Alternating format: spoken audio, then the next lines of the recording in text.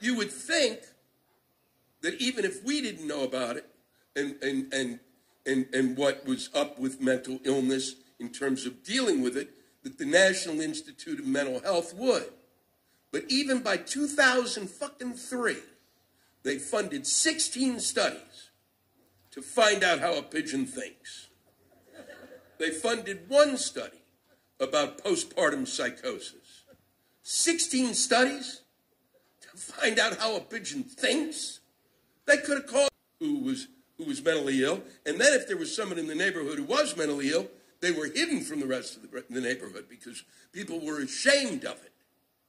So nobody knew, unless, okay, all right, the only time you heard about mental illness is if there was somebody with 16 personalities. You know, that the person who could play canasta by themselves.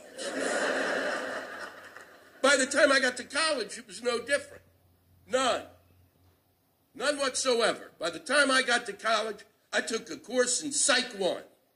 And all I learned from that is that a pigeon